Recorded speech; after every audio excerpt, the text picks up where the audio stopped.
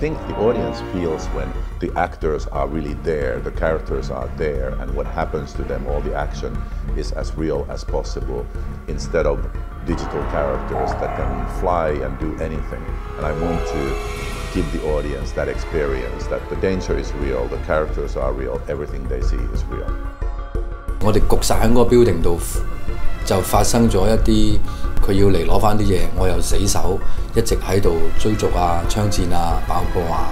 有個鏡頭係我想家輝叮落台，跟住踢落去嘅，但係家輝覺得一次過拍，都明明導演都已經 OK 拍好啦，咁佢覺得呢個力度唔夠勁，佢就一次過砰落去。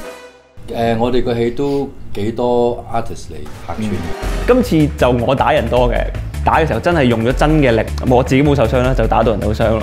雖然可能係客串家輝小齊咁，其實佢哋去拍緊時候都好投入啦，咁我都覺得係一個學習嘅機會。裏邊咧係都有一個動作嘅場面啦，咁係我從來未試過嘅就係爆玻璃啦。裏面嗰個爆玻璃嘅係真係我嚟嘅。